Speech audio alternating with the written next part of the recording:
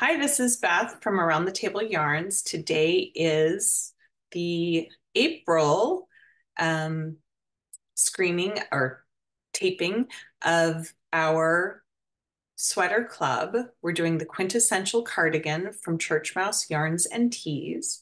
And today we're going to be demonstrating showing the seaming the shoulders and picking up around the neck. And I want to talk a little bit about some of the issues that come up when you start to put things together with a sweater. So I'm going to switch over to the document camera and I'm going to do a little diagramming. So our sweater, as you all know, is in pieces. And when you do a sweater in pieces, you want to check some things out. So first of all, if this is the back of my sweater, and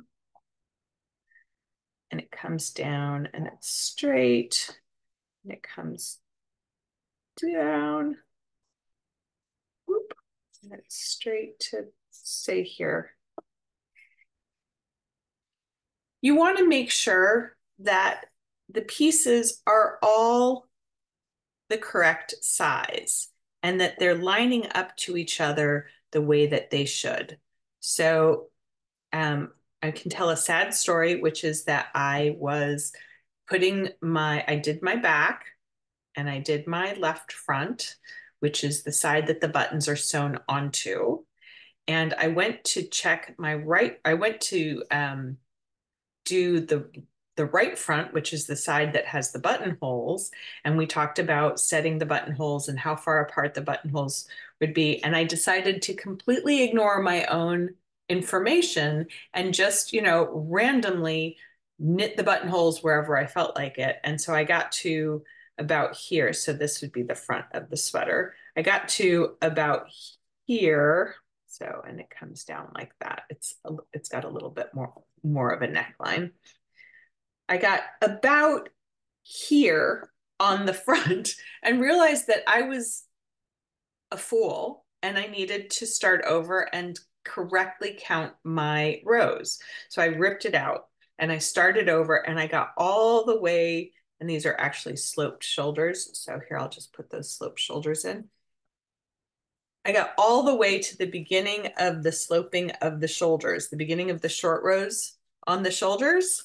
So I was all the way to here and I held it up and my piece was like substantially smaller than the other pieces. It was like a toy size compared to the other piece.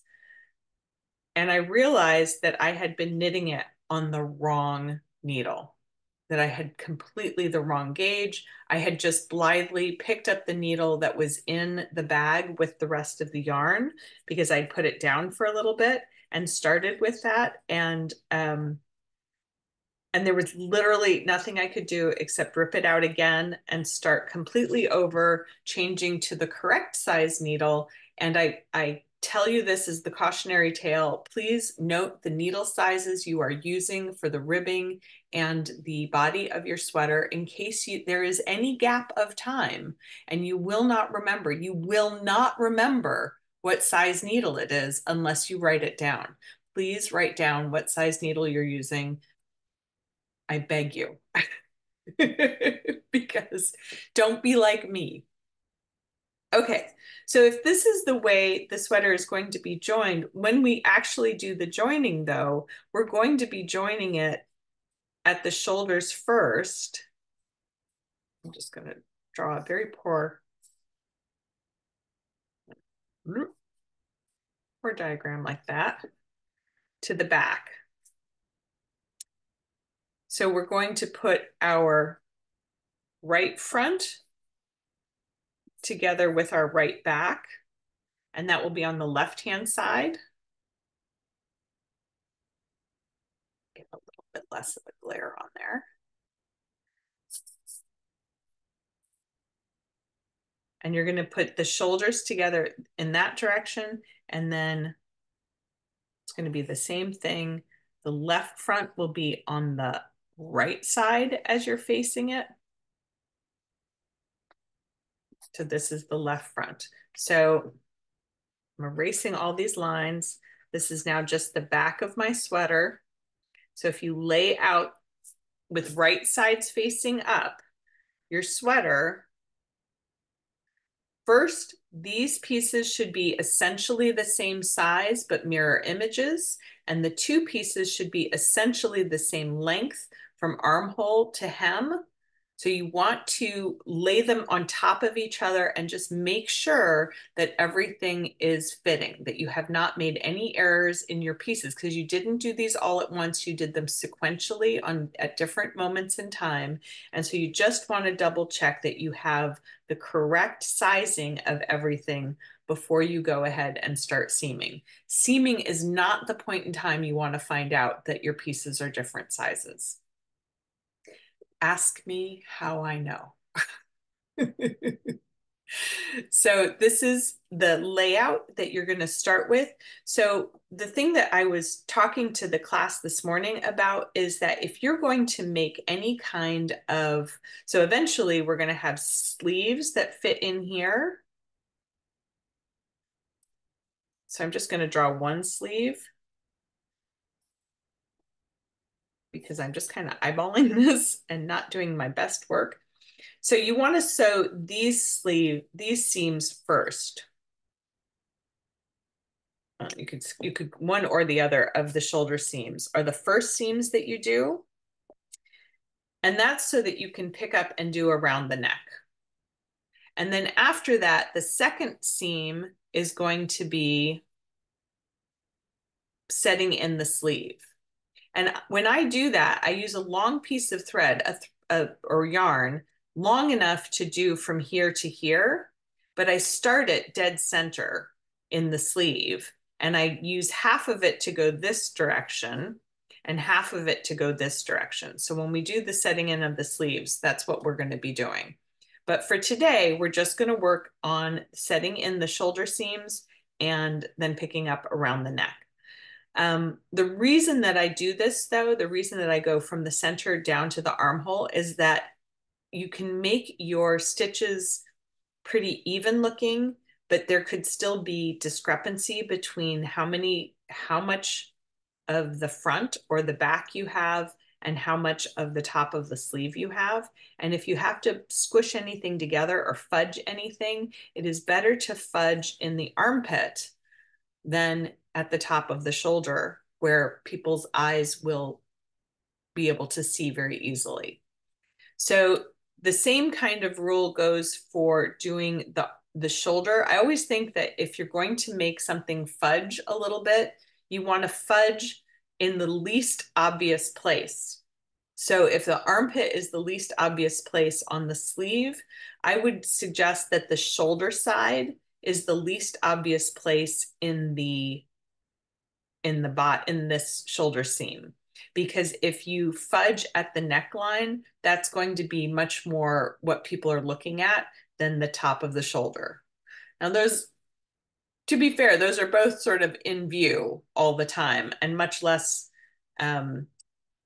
inconspicuous than the underarm, but it's my thinking is that you want to go away from the places where people are looking. People tend to look at your face, so they're more likely to see something at your neck edge than at your shoulder edge. That's my 2 cents. When we do this kind of seaming, I'm going to be using the mattress stitch. And when I look at the top of my piece of work, I view the top of my piece of work as like a series of ice cream cones. So this is where the cast off edge is, and I'm going to hold it parallel to the other side. So this would be like the back, and this would be the front. And what I want to show you is just this idea of lining up the stitches as best you can. So if this is a stitch, this is the V of the stitch underneath, and this is the bind off on top. And I would like you to consider working, and there's another stitch underneath that. And sometimes, there's not, because you've done a stepped, sloped bind off on this shoulder. So sometimes there seems to be a little bit of a step, and we'll see that when we do the seam. But what I want you to consider doing is working as close to the bind off edge as you can. So I want you to find the V that's immediately below the bind off. And that is where you want to consider doing the seaming. And then to make it come out so that it's almost like you're creating a row of knitted stitches, but we're going to be doing this with our darning needle. So with your darning needle, you're going to come in from the side, from the outside, and this would be the neck edge. I work from right to left, so I'd have to turn this around so that I would be working from this side and over. But you're going to go to the neck edge, and on the one that's closest to you, whether that's the back or the front, you want to go under one leg and come out the center of that stitch. So I want to come out the center of this stitch with my needle, and I want to go outside to the outside of these two legs, and I want to go under those two legs and then come back to this one. So I'm essentially creating a stitch that grabs around the other side and comes back to the center of this one. And then I turn to the right and I continue going from right to left, and I put my darning needle under this leg and this leg. So it goes under one leg here, but from that point onwards, it's always going to go under two legs. It goes under two legs here, and then back in where it came out of, and then under two legs to come out the center of the next stitch in the shoulder seam. And then you go back out and around the other stitch and then back to where you came in from. So you're going to create this series of stitches that essentially mimic the row at the top of your seam. Let's see what that looks like in real life. One of my class members was very kind because my sample is in black. And so Carolyn, this is what the seam will look like when we're done with it. And underneath it looks like this. And that's because I've stayed very close to the top. So it's not real bulky. It's really just the length or the depth of one full stitch. If it's done correctly, you should be able to pull out the stitching. So now we're going to put it back. As soon as I find my darning needle, what was right here a second ago.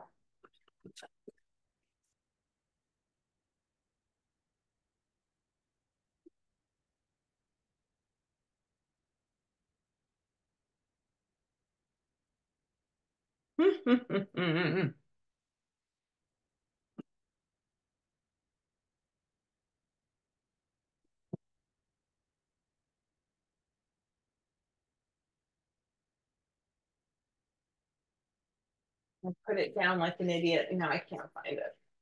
Let me just grab another one.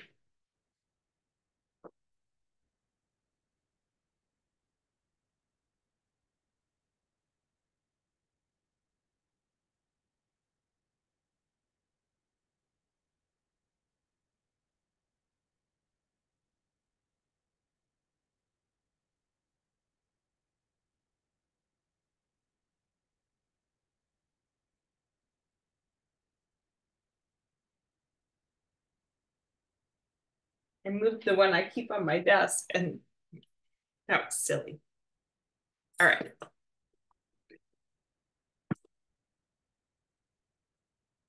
The yarn that you use doesn't need to be super long.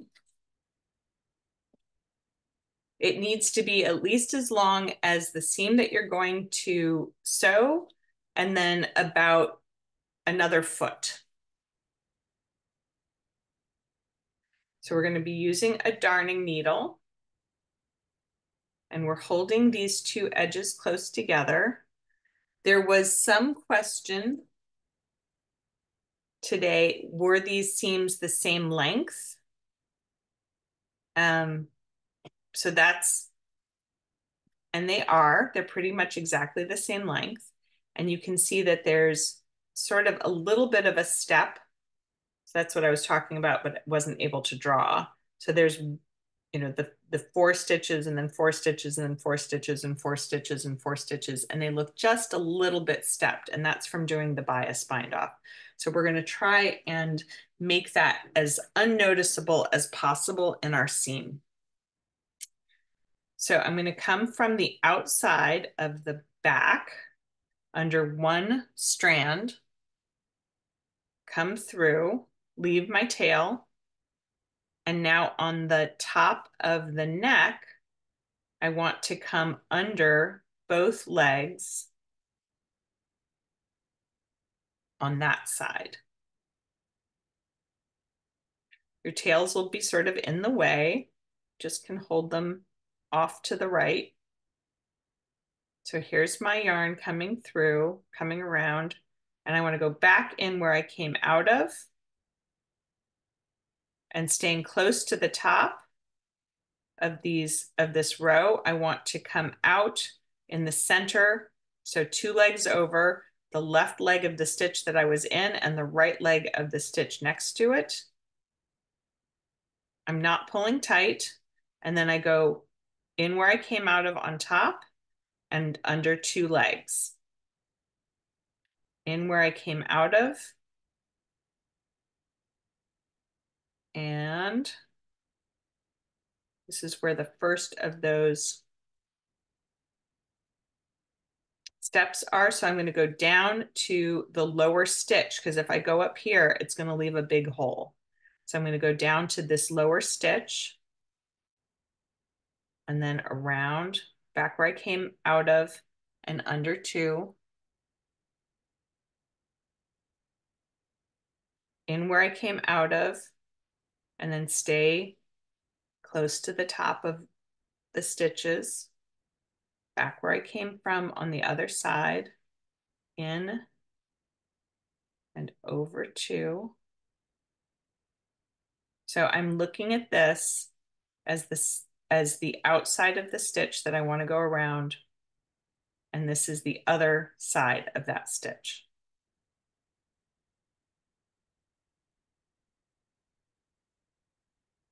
In to the other side of that stitch. So 2 legs, 1, 2.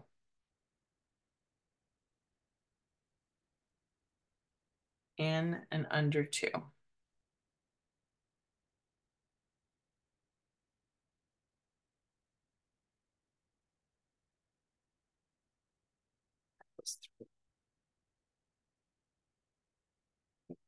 Under 2. And you're going to continue that across. Now I haven't pulled tight on this yarn yet, but I'm going to now. So you can sort of see that they're lining up really nicely. And you could just leave it loose like this, but it will be, I don't think it's that stable if you leave it loose. Something could snag that yarn and pull it out. And so I tend to go ahead and pull on my working yarn, on the yarn that I'm threading, and then it kind of brings it together like that. The working yarn goes through the tunnel of those stitches, and it makes a very firm, very stable. It's also kind of hollow. So like I can pull on my yarn that I'm sewing with, and it should slide easily back and forth in that channel that we've formed with the stitches. Now, this is a nice worsted yarn that has plies to it.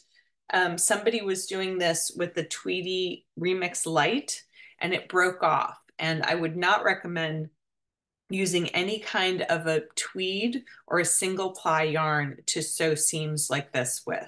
because they will start to fray as you continue to go back and forth. As you pull on the working yarn, it will eventually fray and come apart in your hand. So I do recommend that you use applied yarn. If that's different from the yarn that you knitted your sweater with, that's okay. It could even be a cotton. It doesn't have to be the same fiber, but it does need to be a stronger yarn. Okay, so now we're coming to this area where there's another sort of step. So again, we're going to go down to that part of the step. We're not going to go in here. We're going to go a little bit further down. So we're angling down with our step to the next lower stitch. And then going in where we came out of and under two legs up above, in where we came out of and under two legs down below. I'm going to do that same thing. So now I'm angling away because of the steps and then resuming my path alongside as close to the top of the work as I can go. So I don't pull it every single time. I don't pull tight every single time. I usually tend to work about an inch of the seam before I pull. And I don't want to split. So one of the things that allows me to be able to move that yarn back and forth is that I'm not splitting as I go in. So I try and find a nice clear path in between the stitches and coming out of the stitches, that I'm not doing any splitting of the yarn, because that will make it more difficult. So there's another step. So I angle down.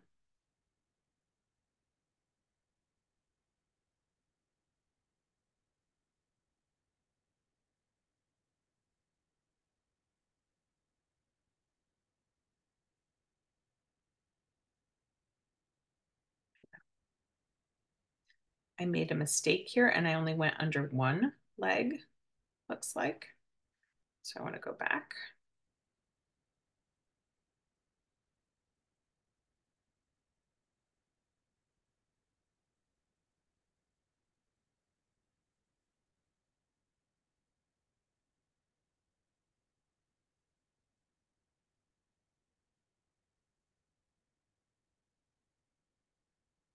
Then I'm angling from here down.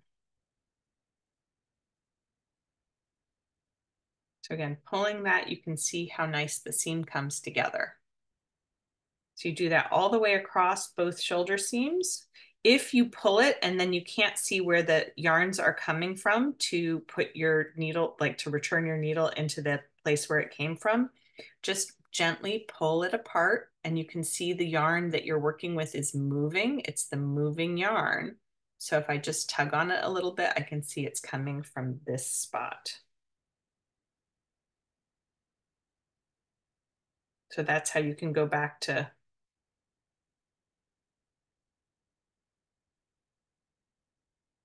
working on it. I don't want to catch that.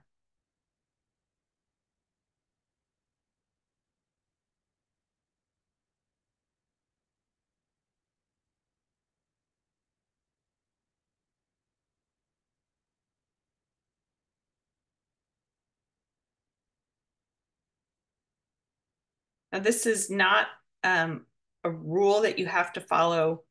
Like if you come across something that makes you want to move your needle to a different place, you're allowed to do that.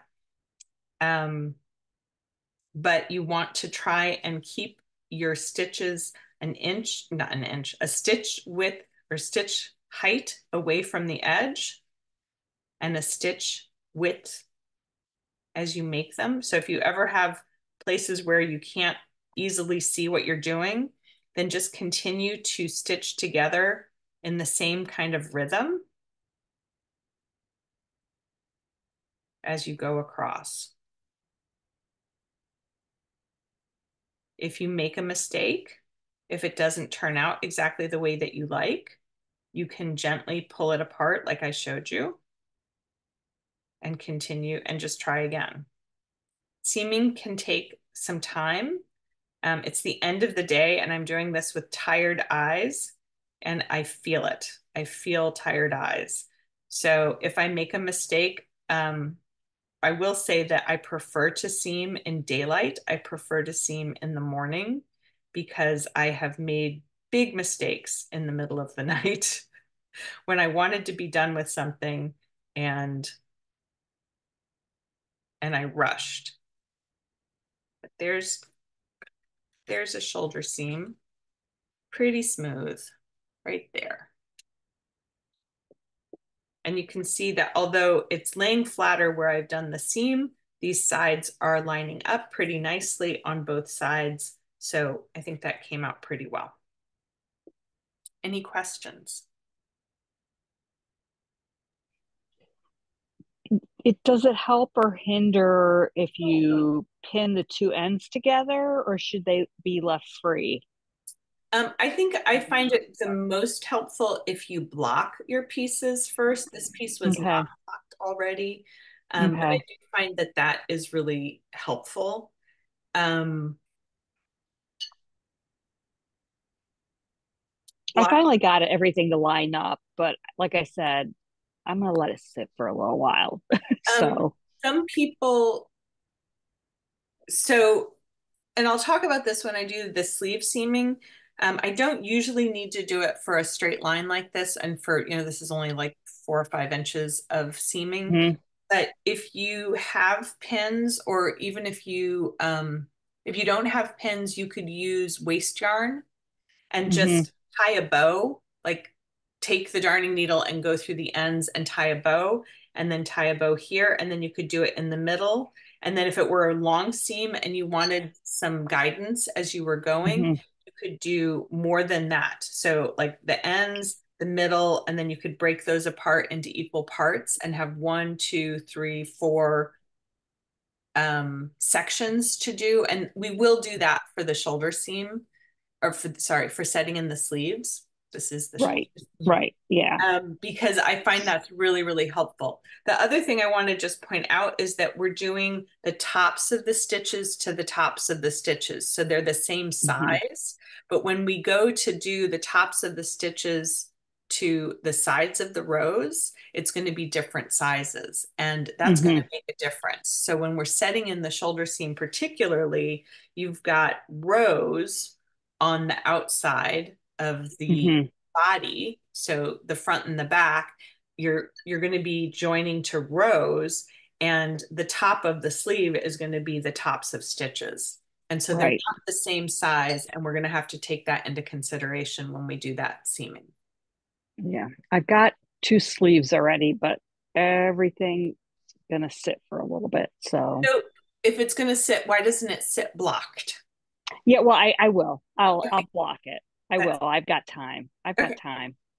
So that's the seaming part of it. And then picking up, um, I haven't ripped this back, but I can. But I can show you where I got to so far. So this is what we did Hmm. in class this morning. And these stitches here were on a holder at the Hmm. top of the neck. And so I just slipped my needle into them and I worked them in pattern, maintaining the marker as I went until Hmm. I got to here. And then I took my needle and I picked up stitches, and the pattern tells you how many you're supposed to have from here to here. And when I got to the top of here, I found that I needed some more stitches. And so I slipped backwards. So I slipped the stitches back to where I thought there was space to pick up another stitch, because the yarn that you're using is underneath there. So I just went in and grabbed it. I just pulled it through to the other side and added the stitches in the places where I wanted them. Um, Hmm. and I can demonstrate that when we get to the other side of this. I'm going to leave these stitches where they are for the moment and then continue with this. Then as you're going across the back, there's another number that they give you of how many stitches to have. And you'll notice on the back that you have the sides of rows that are sort of slanted there. And then you have the tops of stitches evenly across. Well, these you should absolutely pick up one for one. So if there's, I don't know how many there are that are straight across, but let's say there's 20 stitches that got found off there. You want to pick up one stitch for every one stitch in this section because that will just look so much better. And you can see how those stitches all line up. But in this section, I was sort of generous with how many stitches I picked up. So that right here is the end of the one for ones that I picked up. And I had about one, two, three, four, five, 6 stitches that came along this edge. And what we realized is that when I get to this other end, and I have 6 stitches there, that we're going to have about 5 or 6 more stitches than what the pattern calls for. And so we discussed, what does that mean? So I could have picked up fewer stitches along here, but as you can see, they look like they're about a stitch width apart. Mm-hmm. They look pretty evenly spaced. So if I had spaced them further apart, I think it would look less regular in the bottom of my collar here.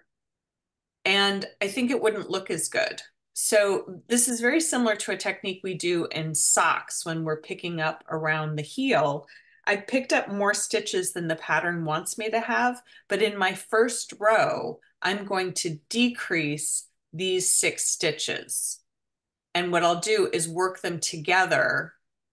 So if there's extra stitches up here, I'm going to knit 2 together 3 times to get rid of the extra stitches. But I'm not going to do it 1, 2, 1, 2, 1, 2, 1, 2. I'm going to do it evenly across the top of my collar so that the extra stitches that because it'll be 6 total extra stitches, and I want to get rid of them evenly throughout the collar, not just bunched up here and here.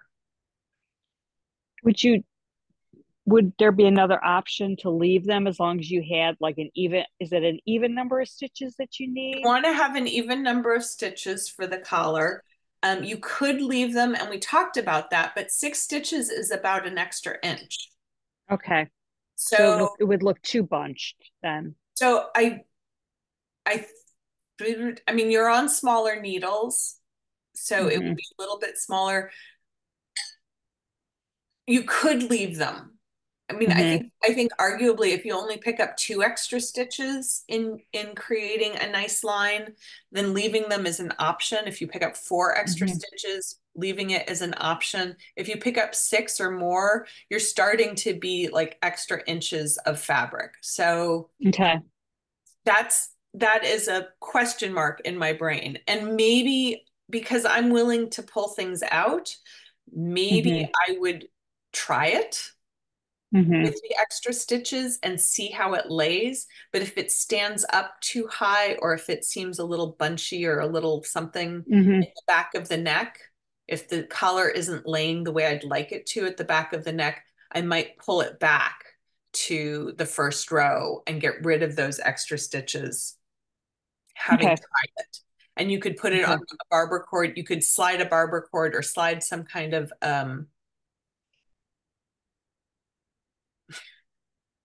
Lifeline. I can A lifeline. all I can think of is the word lifesaver to put a Mm-hmm. lifeline in. Yeah. Now, like you could put a lifeline Cherry in. lifesaver. Cherry You lifesaver. could put a cherry lifesaver in this, and then you would have that, and it would be there for later. Um, Mm-hmm. so I'm going to go ahead and continue to here, and we're going to pick it up exactly as we picked it up there, and I'll show you what that looked like.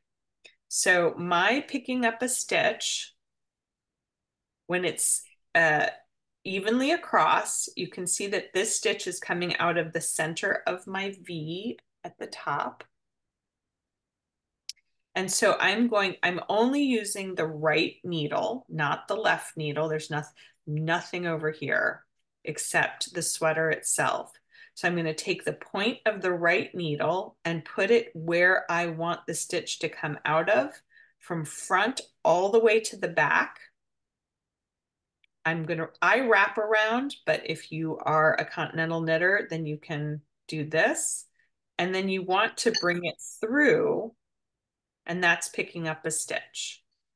So you can pick it up the same way that you knit, where you grab it and pull it through, or you can pick it up if you're an English style knitter by going through this way and wrapping it and pulling it through. I like to wrap it. That's me. That's my style. But you may be different. So I continued along on this side, picking up one stitch, even though the rows were the stitches were getting further apart. I went as far as I could, picking up one stitch for every stitch below in the collar. But then we get to this, and there's a little bit of a gap there. So I'm at the top of that section. And if I put my needle in here and make a stitch here, it makes that hole bigger. So I don't really want to go in there. And I don't really want to go in here because that's further away. So I tend to go into the knotty part of this because it's firmer there.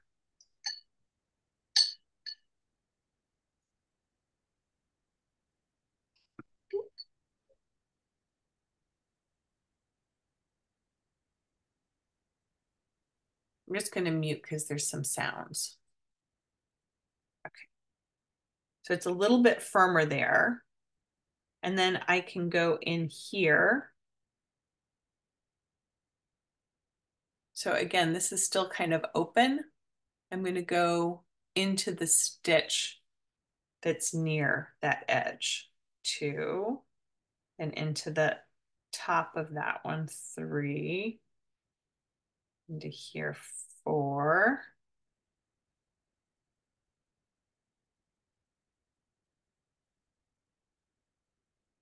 five, and there's 6. So if I count these, I should have 6 more than I'm supposed to. And I also have been using markers. Oh, I don't like that.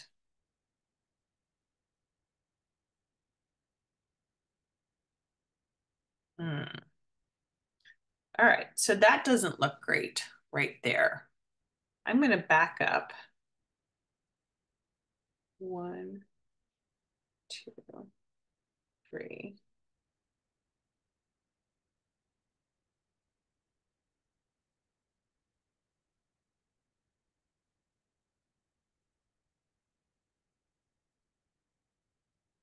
And work a little bit closer to the edge. I didn't like how that came out.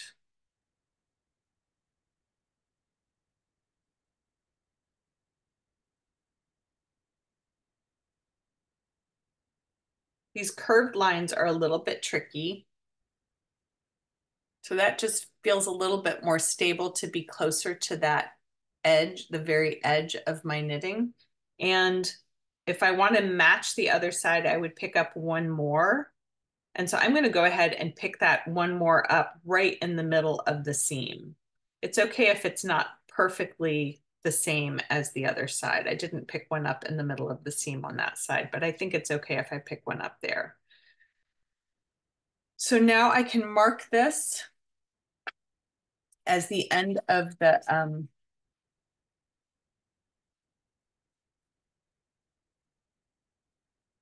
end of the back, and I'll be able to go back and count and double check against my other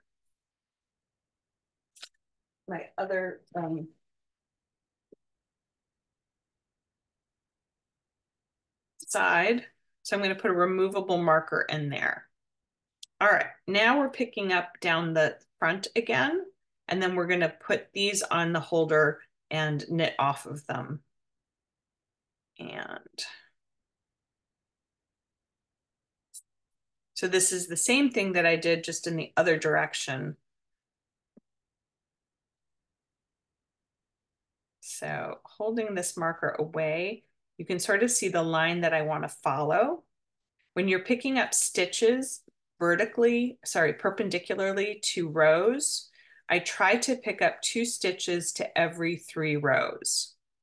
So identifying the rows, you want to see the V's. So I'm looking at this V. Those are each rows of stitches. So I want to go in this V and this V and skip this one, this V and this V and skip this one. And that looks like this. So this marker is a little bit bulky in there. Make sure you work with your working yarn. You can go in there and wrap around and pull through and go into the next one and wrap around and pull through. And then I'm going to, if I pull this apart, you can see that there is one strand between my stitches because I've gone in one into the stitch, the row above this one. And now I want to skip and go past this one to the next one. And when I do that and I pull the stitch away, you can see that there's one, and then 2. So it's thicker. There's 2 strands there. A little hard to see because of the focus. And that's generally a good place to start in your picking up stitches to rows. So this is the beginning of the next set. So it's got 1 and I go into the next one and then I skip. So I don't want to go here. I want to go here.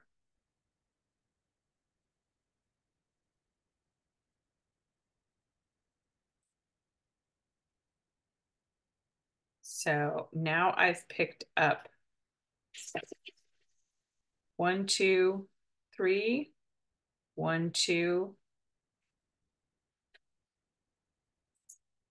Sorry.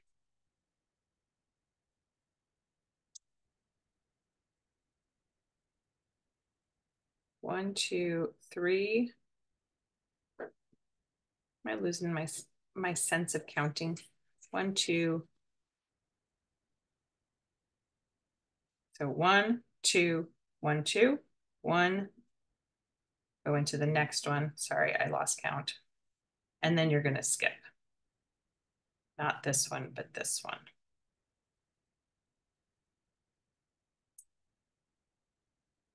One, two, 1, 2, 1, 2, 1, 2.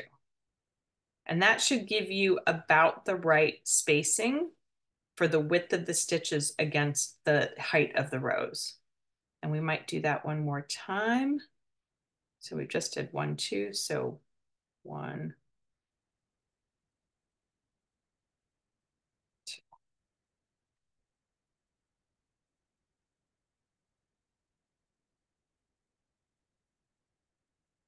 I'm going to put that marker back in where I was.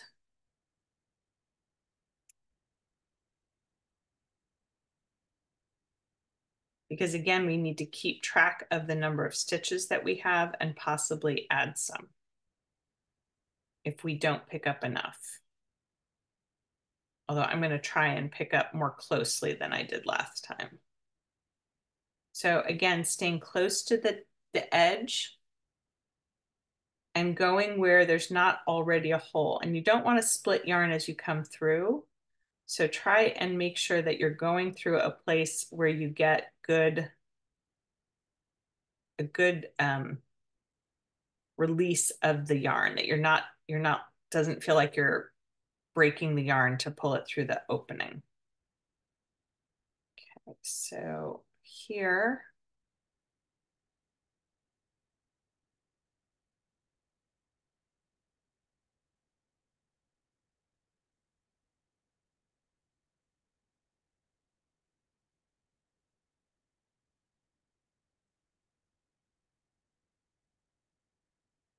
so this is a place where the rows are a little bit irregular.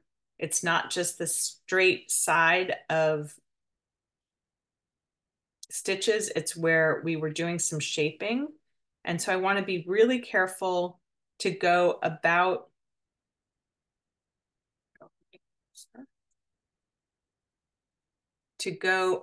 a stitch width across and go somewhere pretty secure. So I don't really want to go into this big opening. I'm already in this opening, so I want to go in between.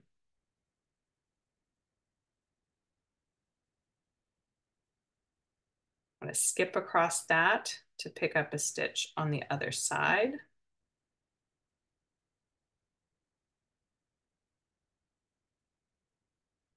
So there's a little bit of eyeballing when you're picking up around the neck. Some places are very straightforward, like up here where you're picking up one stitch for everything.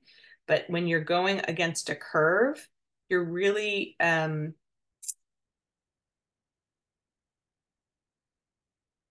focus. You're really trying to do your very best to pick up stitches in a way that seems uh, like it matches the edging of your work. And when you can't, when they were being decreased, um, almost one for one, or where there's like a bind off of 2 or 3 stitches, you can go into each stitch, kind of like we did with our seaming, and go down below. So that's also an option.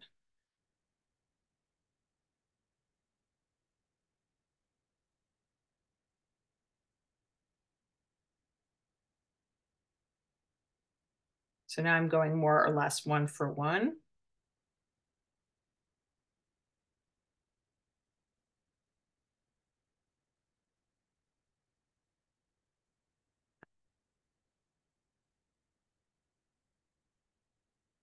There's a gap between, this is an interchangeable needle, and there's a gap. So things are not sliding easily.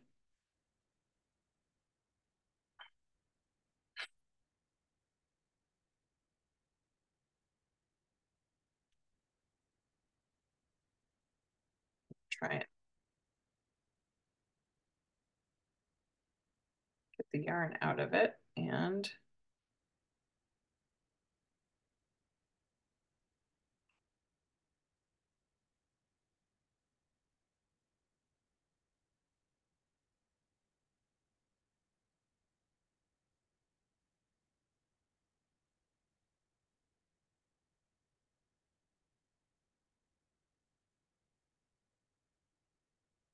oh, one, please. Doing a little light surgery on the knitting needles. There we go. Okay. Sorry, that wasn't sliding, so it wasn't coming along. All right, so I'm going back to the last part. And again, I'm picking up one stitch for every stitch along this edge. And then I'm going to pick these up. So to pick up those that are already being held, I take the other end of my needle. So I'm turning everything around. I'm holding these stitches up.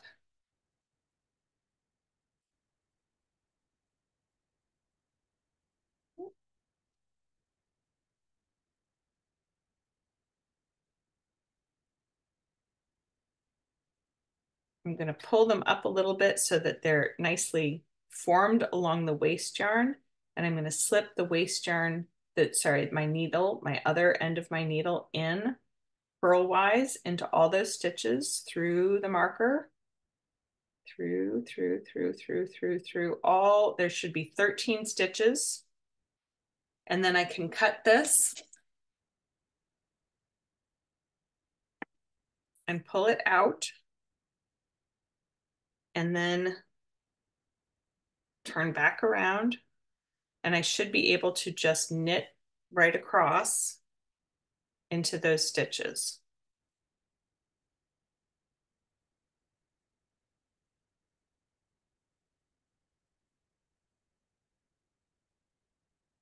Slip the marker, and then we are doing the Actually, we are not doing that. We are purling.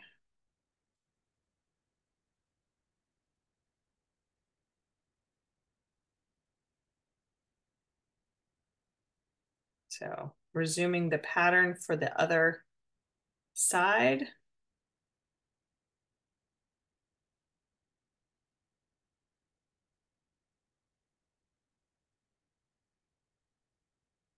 And now all of the neck stitches are picked up. So at this point, you'd want to go back. If you've done a careful job and you've picked up pretty evenly across, you want to go back and count to make sure that you have the correct number of stitches. And if you don't have the correct number of stitches, you can place a marker like this one or a safety pin where you think you could add a stitch or where you think you can take away a stitch. So if you're off and you have too many and you want to take one away somewhere, you could maybe say, oh, these two are pretty close together. I could knit those two together. Or, I know that I have extra ones along here, so I'm just going to do a regular number of decreases across this section to get back to the right number.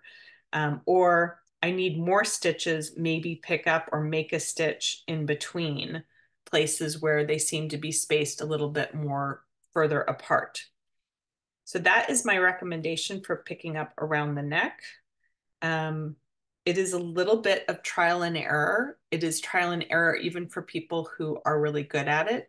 And even if you pin it and mark it off, you still may find that it takes some practice to get to a place where you're really comfortable picking up stitches. But it is worth doing because when you can pick up the stitches well, it looks so nice. It can be such a nice finishing touch to your sweater.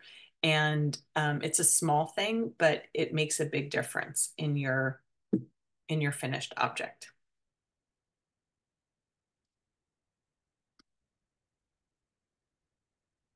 Look at that sleeping dog. Okay, so today was the neck and shoulders for the Churchmouse Quintessential cardigan. Next month, we will be doing the sleeve set-in. So your homework for the month is to get at least one sleeve done. And then there's going to be seaming underneath the sleeves. I find that it takes a bit to set in the sleeves. So I want to really concentrate in May on doing the sleeves and getting them done right. And then we will do the final finishing bits in June, which will be sewing the underarms and sewing the side seams and sewing on the buttons. So that might not be so long, but we might talk about our next project in June as well. Any questions today? Nope, I think I'm going to block everything. I did my sleeves two at a time, so they're all even, the same size. I made sure I matched them up and they fit to the Good. sides. They weren't But, 3 inches too short like somebody's. well, they're just going to fit. Let's just put it that way. They're Okay. just going to fit. Okay. But And blocking can help you. yeah. So I'm going to block everything. So, but the sleeves turned out real good. I like doing them two at a time like that to make sure they both get done and Yep. they get done the same way. They're the same size, everything. So when So, you do them two at a time, you have two skeins of yarn and you're yep, really doing both sleeves on the same needle. yep, across And long that's great circulars. advice. I mean, a lot of people like that. I personally, my life is too confusing. Although I make enough mistakes between piece one and piece two that maybe I should start doing them at the same time. Well, I you do have to pay attention. I use lots of markers, lots and lots of markers. I did have to go back and tink. There were tinking sessions There to were. make sure. Yeah. So, I will say that one thing that I have come to appreciate more and more and more and more is my circular counter. So I am using Hmm. this on Oh, mine. one of those twice sheared sheep Yep. counters. So what you can see is that it's a bead with the number that is stable to one loop, one ring. Hmm. And Right. then the next one along is stable to the next ring. Hmm. And so the one that it's attached to, so the ring that you use is attached to the number for that row. Okay. And when you come to the next row, you just slip the needle instead of, so the needle's in here on the left hand side. So you take the right needle and go through this one and let that drop off of the Hmm. left side. And that's how you go around and around. If you need to keep track of tens, they have this removable marker that you can go Oh 10, yeah. 20, 30. I So forget what they call that. They have a name for it. the dangly thingy, I don't know what it's Yeah, called. the cute little dangly thingy actually has a name. Yeah. And then they Um, also have just a little guy. So this hmm. has a hedgehog on it. I can actually say that the hedgehog is not helpful, but it does give some weight. I do tend to like throw it to the other side.